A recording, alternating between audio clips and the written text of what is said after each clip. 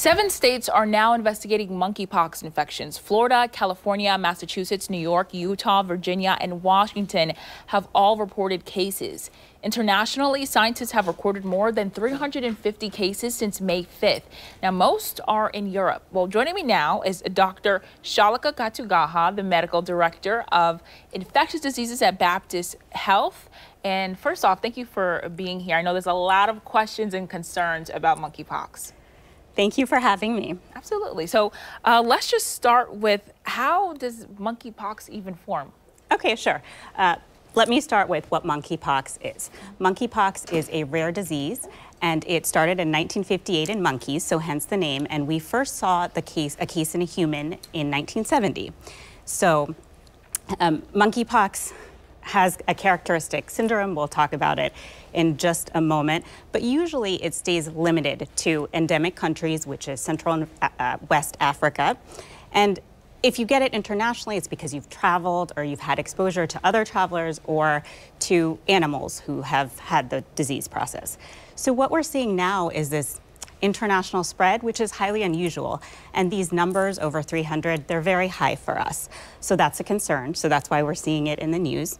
Also, typically, like what I said, you have it because of exposure to other travelers or to animals. This is the first time we're really seeing this community spread.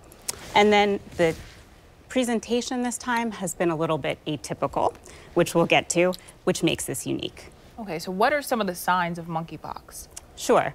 So monkeypox has what we call a prodrome, which is flu-like symptoms.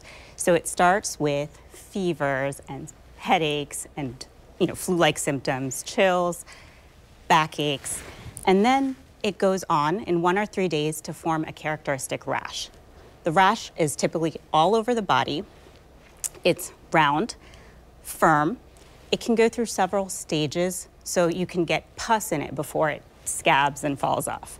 It can look something like what we call umbilicated, which means it has a little navel inside of it. So it's this rash, and people stay infectious from the time they have that prodrome to the time the scabs fall off and the skin is clear. So what we're seeing in these cases actually is that the prodrome is small and mild, so sometimes people don't even know that they have it.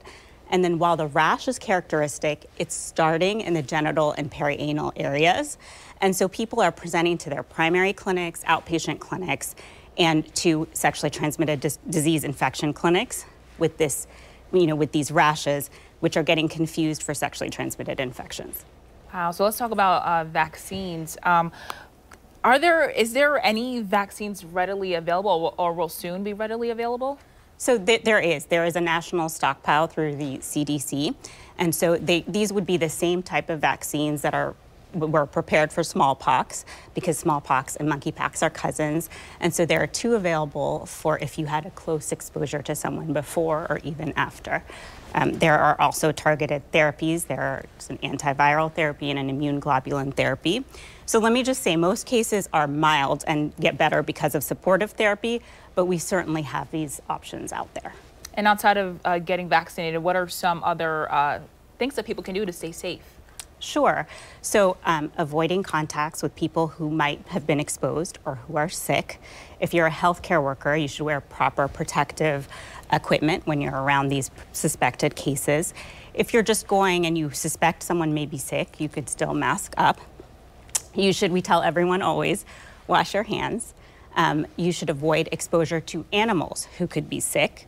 And the meat that you eat should be thoroughly cooked. And then now, because of the unique situation here, you should, if you have a new sexual partner, practice safe sex practices and stay vigilant. Wow, it's just insane to even, think about, but thank you so much for this insightful information. I know a lot of people have concerns about this, so thank you again, Dr. Katugaha, for joining us and sharing what we need to know to stay safe and healthy. Of course.